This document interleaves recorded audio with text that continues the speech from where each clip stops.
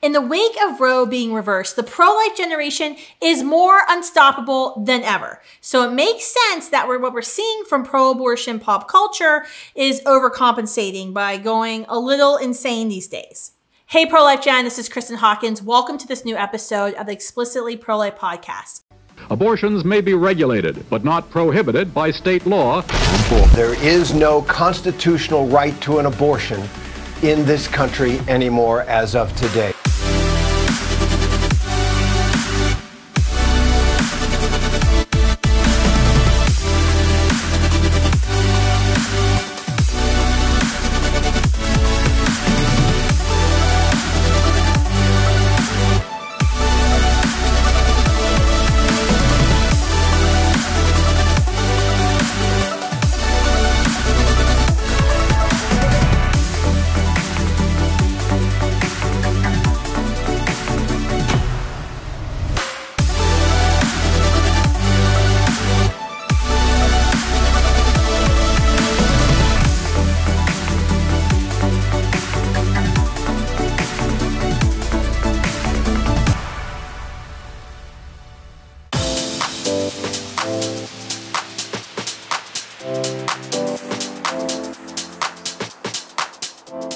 If you follow pop culture even a little bit, and for me it is a little bit, you know that pro-abortion messages are a huge topic on television, in the music industry, amongst social media influencers right now. It's all over. And it makes sense because the abortion industry's target age group is young people, and their goal is to sell them abortions. And they are the most pop culture savvy demographic. Way more pop culture savvy than my mom, trust me. And if they don't convince young women that abortion is great, they lose business. But you may not be aware of just how brazen the abortion narrative has gotten in pop culture since Roe's reversal in June. So I've done you a solid today and brought on the woman who knows more about pop culture than anyone else I've ever met, and that is Alex Clark.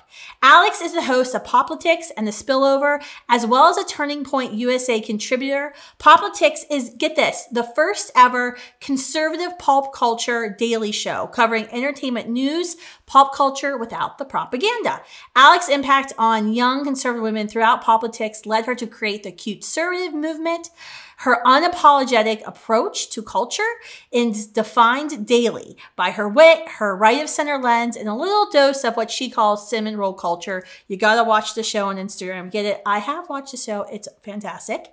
Then she has The Spillover, the big sister of the Politics. The Spillover is a deep dive into stories that Alex is compelled by beyond the Hollywood news cycle. Every week, she leaves her audience on the edge of its seat with stories that haunt, challenge, humor, and captivate. With over 1 million downloads to date, The Spillover continues to reach audience way beyond just the normal, what you would think is a conservative movement. Whether she's giving her take on politics or The Spillover or Fox News or Fox Business or even her personal Instagram page, Alex's unique approach to conservative ideas are challenging the status quo, politics, and pop culture. Alex, thanks so much for being on again. Kristan, you have my favorite freaking podcast in the pro-life movement. Obviously, I'm going to come on as many times as you have me. I love having you on because you make me feel like so with it. Like after I watch one of your episodes, I'm like, okay, I get it. I didn't have to watch TV all day to understand what's going on. Alex just gave it to me straight. What's going on? I love it. You make me feel so cool. So thank you for coming on. That's what I aim to do. And I love that your podcast is called Explicitly Pro-Life because some of the stories that we're talking about today are pretty explicit. Yeah. I think there's probably going to be an outtakes edition where I just I might read some of the scripts, but wow, they are very explicit. So just warning to all of you, there is a reason we call this Explicitly Pro-Life, and it is coming soon. This is a really, for me, a timely issue because we saw immediately after Roe's reversal, just like social media going crazy, all of these like fear-mongering myths going out there, definitions were being changed, Planned Parenthood's changing its website left and right. You have Teen Vogue, which is like doing the schlepping of Planned Parenthood. Planned Parenthood must be funding Teen Vogue at this point. You have the music industry. It's crazy. So I needed to get your take on some of the current things that I might even miss. Sometimes I see things and I'm like, Okay, let me just give you perspective. This first person I want to talk about. I was at this like really nice hotel at this conservative movement leader thing. I get a text from one of our staffers. It's like, you have to watch this video. I think my phone is on mute, and it is not on mute. And this crazy video of a female rapper who I don't even know what her name is, because it's like an acronym. So you're going to have to tell me what it is. She created this music video of twerking outside of a Planned Parenthood, singing about how she has murder on her mind. Can you tell us what's going on here? Okay, so first of all, that is hilarious to me. Of course, Kristan was just like sitting with like all the who's who in the conservative movement, this pro-life event. And then you push play on this video because it is so raunchy bad. And there's like women half naked twerking in front of Planned Parenthood. But yeah, it's a remix, and the rapper's name is. It is an acronym. It's like a bunch of letters. And so I don't even know what it is. I made a joke and called her TNFW. Meek, right? Yeah. But I don't know how you pronounce TNFW. So we'll see. I have no idea. I'm sure it's something bad. But like, so this chick is a nobody, which is great. She's a nobody. The video went viral because of how crazy it is. But she herself is a nobody. And she was remixing a real song from real artists, a popular song right now in hip hop. So the beat and the lyrics and stuff, she just changed the lyrics, but the beat is the same as another song that's super popular.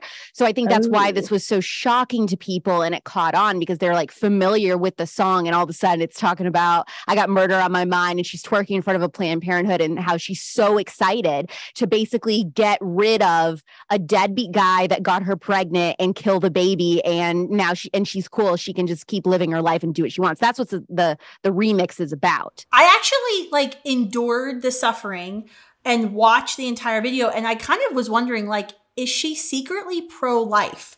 Because this video is so horrific. I mean, the lyrics are, that means I ain't got a N-word baby coming out of me, so I'm aborting. On the way to clinic, I forgot plan B. Let's go, bitch. I got murder on my mind. I'm BDF, baby daddy free.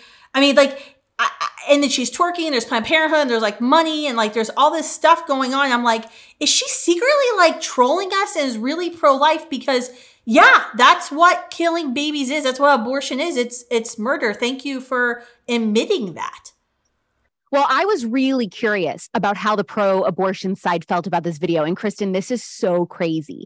So they said that this video is empowering, and it's the exact type of eye-catching, vulgar stunt they need in the aftermath of overturning Roe. So they acknowledge that it's super barbaric, but they say that helps with their cause, because in their mind, that's going to draw attention to the dire circumstances that they feel like women are in. And they said, especially Black women. Wow. I actually think I would donate to get this terrible commercial on TV, because she's literally admitting murder. Like, she says, I got murder on my mind. Like, we just need to, a lot of us in the pro-life movement have had discussions over the years of, why are we calling abortion? We should call it murder, or legalize killing, or something. Like, abortion is kind of sanitizing what happens inside Planned Parenthood. But it is, it's an interesting video ad. And I think it's interesting that you said that they are actually, I was reading this article of like all of these like rappers sharing the video and like saying that she should get an award for doing this. But Kristan, here's what's interesting. This is a viral video. Just like you said, all these rappers sharing it. It's promoting abortion. It's remixed. It's remixing a hit song. It's outside of a Planned Parenthood. So why hasn't Planned Parenthood shared it and been promoting it? To my knowledge, they haven't. So the question is why? Because this girl is literally saying she's got murder on her mind. They know it's too brutal for the public, especially people who are in the mushy middle, like you and I talk about when it comes to abortion. Planned Parenthood, this is what I think, they don't want people to correlate abortion with the word murder, because if you do that, you're then forced to reconcile with the fact that the woman is carrying a human being. You don't murder a clump of cells. It is a baby. And ultimately, a music video like this is probably, like what you're saying, going to push more women to the pro-life side than pro-choice. I'm actually thinking as you're talking, like, I wonder if we could do a mashup campaign ad of like Joe Biden and then this woman twerking in front of Planned Parenthood got murder in mind, and Nancy Pelosi, I got murder in mind, and whatever, terrible U.S. Democrat Senate candidates out there, because sounds good to me. Oh, gosh, I mean, the woman who believes that the heartbeat is just a manufactured sound propagated by the patriarchy to keep women enslaved. It's, science denier, full on. Unbelievable. The words that come out of that woman's mouth just continue to astound me. All right, next pop culture thing that I saw. Now, I did see this. Teen Vogue had an article, 5 schools and states where abortion is banned say that they may cover the the cost for interstate travel. And this was interesting. This was a girl who, I don't know if she was paid or not, but she said she was a pro-abortion high school girl. She contacted 61 colleges in pro-life states and asked them if she got pregnant at their college, would they pay for her to go have an abortion in a, slave state, a killing state. The bad news is that any school would do it, but the slightly good news is only 5 of the schools said yes. Call me old-fashioned, but I'm kind of one of those like feminists who thinks it's very misogynistic to tell a woman she can't achieve her education without killing her children. What are your thoughts on this story? Well, here's the unapologetic truth, okay? High school and college age girls get super fired up. They're very passionate about equality for women because they're brainwashed into thinking that, as women, we're not paid equally. We're victims of toxic masculinity, the patriarchy. Typically, these people end up voting more liberal because of these reasons. We're raising women in this era of pop culture under this assumption that we're all victim. And so we kind of vote blue by default because of that. And so when women do that, when they're voting blue and they're doing all these different things, they think that they're really giving the middle finger to the man, literally and figuratively. But what's very ironic about workplaces and schools telling women, oh, we'll pay for you to travel to another state to have an abortion, is that they don't offer that same amount of money to women who choose to keep their baby. Now, why is that? Why don't those schools or companies offer things like provided daycare or paid maternity leave all the time? Sometimes they don't, because they don't actually value you as a woman. They don't want you to have something else in your life that will require them to spend more money on healthcare benefits, time off for you, sick days for you. The irony is you are part of the machine, the very machine that you've been telling yourself you've been fighting. That's what is anti-woman. And when you support these schools or these companies saying, we're going to pay for women to go get an abortion in another state so they can keep on working for us and doing what we want them to do, that's what you're supporting. That's right. Preach it, sister. I mean, that made me so mad. There was that all these like big Fortune 500 CEOs that signed this open letter, don't worry, women of the workforce, if you get pregnant, even if we're in Georgia or Texas, we'll pay for you to kill your children. Oh, thank you, woke CEOs. That's literally in their bottom line, right? That is their bottom line, is they want to keep her at work. And so to keep her at work, of course, go have an abortion, because you won't need to take time off for the birth of your child, or take your kid to daycare, or have to deal with sick days for your children. It's in their corporate bottom line to encourage her to have an abortion. It's like literally the opposite of everything that the feminist movement, that the first wave and the second wave of the feminist movement originally fought for, which is that women can, I don't know, call me crazy, be wives and mothers and also have a career. Right. And I do think, for me, I think the pro-life movement could do better about being honest of, okay, can a woman have a career and a family too? Yes. However, it just may need to happen at different times in your life. If during your 20s or your 30s, you really, really are career focused and you want to put your career first, then there is always a cost to that. There's always going to be a cost to different decisions you make. So that means you may have to wait to have a family till later. And then if you wait too long, you may not be able to get pregnant, or there might be, more dangers associated with getting pregnant later in the life. On the flip side of that, if you want to put a family first and get married young and have babies young and all that stuff, you probably can't be, a CEO of one of those Fortune 500 companies, or, it's going to have to be later when your kids are in school or move out of the house and different things like that. I just heard a friend told me the other day that someone she knows, someone's mother, all her kids now are out of college. They're all having their own families. And so now she just has started her career as a flight attendant, and she's always her whole life wanted to be a flight attendant. And so now she just became one, as she's, not a grandmother yet, but all her kids are probably going to start having kids soon and all this. And so she's doing that later in life, but she got to do it. She got to have it all. It just was on a little bit different of a timeline. Yeah, no, I think that's absolutely right. There's, there are decisions you have to make. And I think we have to be real about the decisions that women make, of understanding, going in with your eyes wide open, what you're choosing.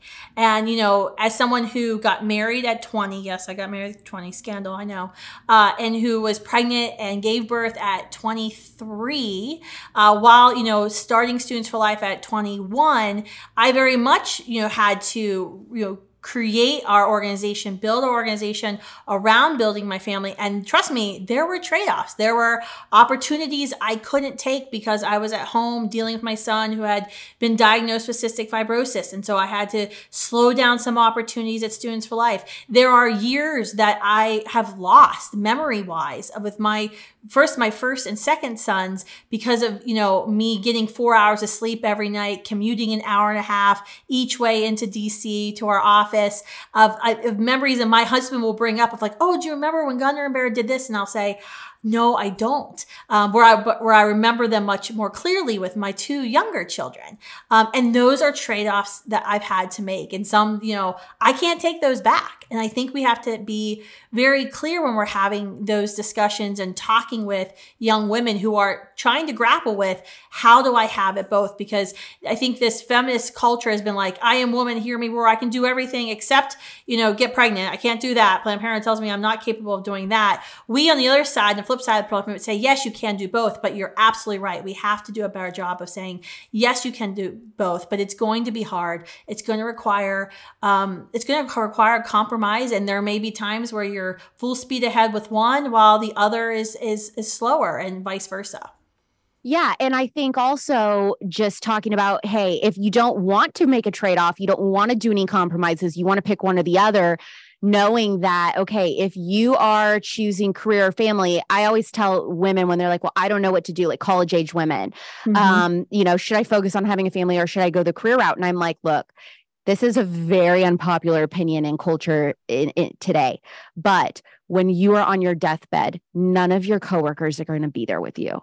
A family would be who would be there with you, ideally, right? And so for me, I always think about that. And, then people are like, well, I'm 29 and I have had a career since I was 18. And I have 2 shows at Turning Point USA and all this, and I don't have a family. But I always also tell people, just being completely transparent, it isn't that I necessarily chose that on purpose. I've wanted to get married since I was 18. That has always been at the forefront. It just hasn't happened yet. That hasn't been God's timing yet. Right. But, when it does, if I'm forced to choose, okay, am I going to be a mom or have a career? I would choose being a mother every single time, no hesitation. So yeah, it's a very interesting conversation. And I like that more and more in the pro-life movement, we're starting to kind of explain that. Because I think for too long, we were just like, you can have it all, that's it. And you can have it all, different timing, and you never have to abort your child to be able to pursue one or either or both of those. No one should have to die in order for you to live your life, right?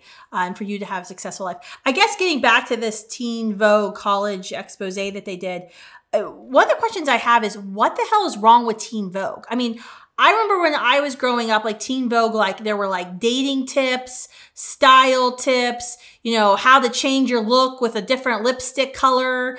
And like now, they do articles about what to get your friend after she's had an abortion, how to stand up. I mean, I have a feeling they're probably not even saying woman when they talk about a pregnant person anymore. I mean, what's happening there?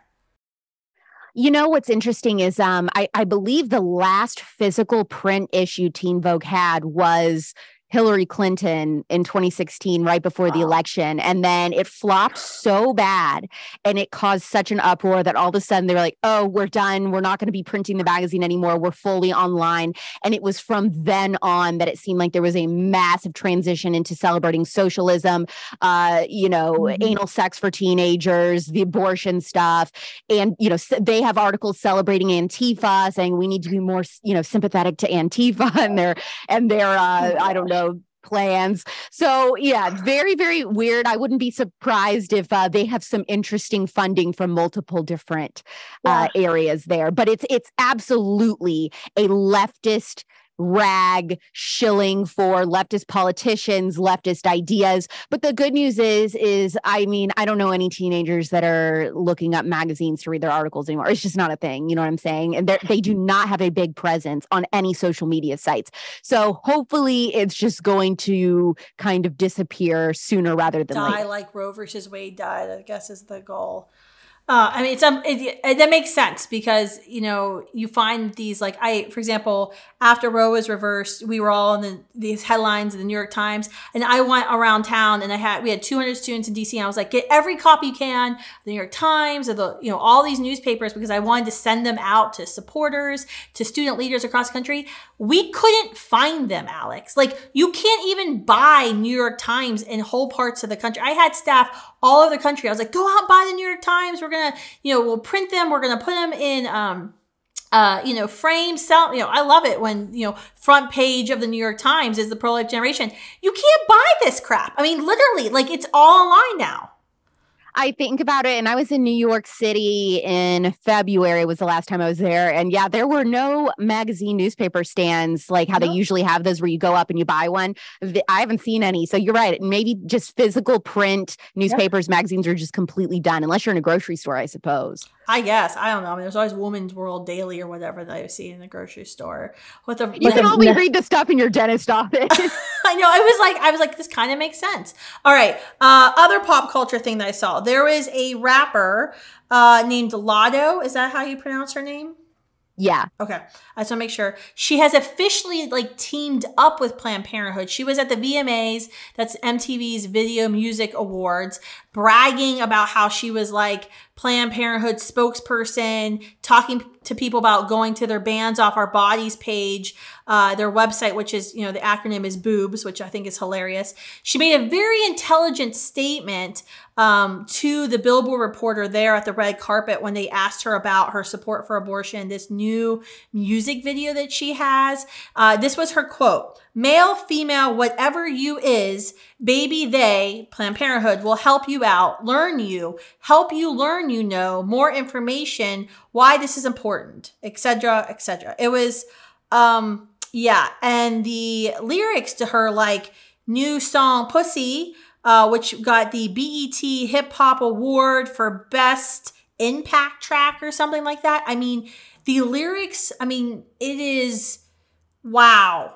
Scandalous lyrics. The main chorus line, if you can have a chorus line rap song, is "Girls, you can do what guys do and still be a lady." But then the rest of it's just all about misogynistic men and telling her what to do with her body, and it's her, part, and she can do whatever she wants. What is going on? What am I supposed to make of Planned Parenthood partnering with this woman? I mean, Planned Parenthood, you and I know, counts on women being ignorant and gullible. And that's why they need someone who can't form a proper sentence and is clearly illiterate, like Lotto, saying that, a man or whatever you is can get help at Planned Parenthood. How does Planned Parenthood help women? By not telling the truth. Here's an honest question. How do they help women by not telling them the truth and giving them spliced and diced information about abortion procedures and fetal development? For example, like we talked about earlier, Stacey Abrams saying that a fetal heartbeat at 6 weeks was an optical illusion from doctors. And then right after that, what did we see? Planned Parenthood erases from their website that you hear a heartbeat at 6 weeks along. We also know that Planned Parenthood will use verbiage like gray matter instead of the word brains when they're talking about sucking them out of a baby's skull. They do this because if every woman knew what truly happens during an abortion, and if they had undeniable facts that prove it is a living, breathing human being in the womb, they wouldn't support abortion. That's right. Absolutely right. That's absolutely right. And it's unbelievable that Planned Parenthood, the nation's largest abortion vendor, the largest promoter of abortion in our world today, gets $600 million of our taxpayer dollars every year. They only increase every year. for the past 20 years, they just continue to increase their share of the abortion industry. So they commit over 40% of all abortions in America today. Their quote unquote good services for the past 20 years continue to decline. And yet they, form these partnerships with rappers like Lotto to get young people into their doors. But also Lotto doesn't say in that quote that you read, she doesn't say Planned Parenthood, whatever you is, if you need help, Planned Parenthood will help you. Well, help you with what? She doesn't use the word abortion. And after Roe was overturned, what did we see? Planned Parenthood clinics across the country shutting down. If they're helping women and doing all of these different services and all these different things besides abortion that women need, why are they shutting down just because Roe was overturned? It's because their main thing is abortion. In some states, they can't offer that. Like, nobody is being intellectually honest in this conversation. And that is what is so frustrating. Oh my gosh. All right. So those are the only 3 pop culture references that I could think of. What have I missed that our viewers, folks that are listening into this podcast need to know is out there that I don't even know about? Well, I'm sure you saw this. You just probably, it slipped your mind, but Chrissy Teigen saying, you know what? LOL, just kidding. In 2020, my miscarriage that I had was actually an abortion. It was, and so in the age of Roe being overturned, if I would have had that miscarriage now, then I wouldn't have gotten the life-saving care that I needed, which is such a dangerous lie. And that is... What a media... that's all that was for. That was a publicity statement. That's what it was. Because for the pro-aborts, they want you to think that if you have a miscarriage, because the medical term is spontaneous abortion, right? So for a miscarriage. So they want all these people saying, oh, well, that's technically an abortion. So because of Roe being overturned, look, I would have died on the table. Nobody would have been able to save me. That is such bullshit. Sorry, but it's just not true. And it's those types of lies that is what's putting women in danger, because that's why you have nurses and doctors saying, oh no, this woman is having a miscarriage. I guess I can't do anything to help her because isn't this illegal? But none of it is. It's just, that is what is dangerous. It's not Roe being overturned. Now women won't get health care. No. That's not what's happening when a woman has a miscarriage, which Chrissy Teigen had a miscarriage. She was holding her dead baby when she miscarried. So it wasn't an abortion. That wasn't an intentional killing of a human being. That's right. And I think that's why we've seen some pro-life physicians even saying now, when we're talking about this, we need to say elective abortion, because they're trying to confuse the terms. I mean, why should we be surprised? People who don't even want to say that women are the ones who can get pregnant and give birth anymore want to confuse the term abortion because they want to normalize abortion. So if they can convince all the millions of women who've gone through tragic, painful, hurtful miscarriages, i.e. spontaneous abortions defined by the dictionary, that they actually are, post-abortive and they're part of this movement, that they can convince all these millions of Americans to support their radical agenda, which is elective abortion in all 9 months of pregnancy for whatever reason, taxpayer funded. Yeah. And this is manipulating definitions to make things sound so much sweeter and so much better than they are. Who can argue with, life-saving care? If you have a miscarriage, you can argue with that. So they call it an abortion. Who's going to question anything called gray matter? That doesn't sound scary. Brains sound scary. Who's going to, you're not putting that a 6-week-old fetus has a heartbeat. Why? What are they hiding? Why do they need to change all these definitions if abortion itself is this very nice, pleasant, easy thing? Why do they always have to do all these very manipulative tactics to promote it? Yeah, you're absolutely right. Again, of course. Thank you so much, Alex, for coming on. It's so refreshing to talk to you. I know you always have your finger on the pulse of what's going on. I would encourage folks, they've got to follow the Spillover Podcast. They got to follow Politics on Instagram. Where else can folks find you? That's pretty much it. Search for the Spillover anywhere you get your podcast, Apple, Spotify, and Politics on Instagram. That's where we post my pop culture show. And I'm Real Alex Clark on Instagram if you want to follow me. She's the real Alex Clark, not the fake Alex Clark, the real Alex Clark. Not those imposters. Thank you so much for coming on. It was so fun to talk to you again, my friend. Thank you all for tuning in. Make sure you share this episode Explicitly Pro-Life so you can be up to date with what's going on in pop culture and know how we should be discussing and talking about these outrageous things that the abortion and the abortion culture and their friends in Hollywood and the mainstream media are trying to propagate right now. Bye, guys.